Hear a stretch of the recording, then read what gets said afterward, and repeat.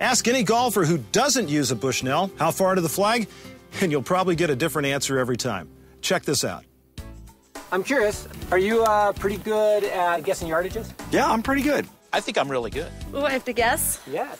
170. I'm gonna say 170. That white pin is about 175 yards. I'd say 78. 95 yards. I'd say 164. It's 109. I'm not even close. 227. 227. Well, I'm really close, aren't I? Wow, it's a lot farther than I thought. 190. 94. I would have come up really short. I had no clue.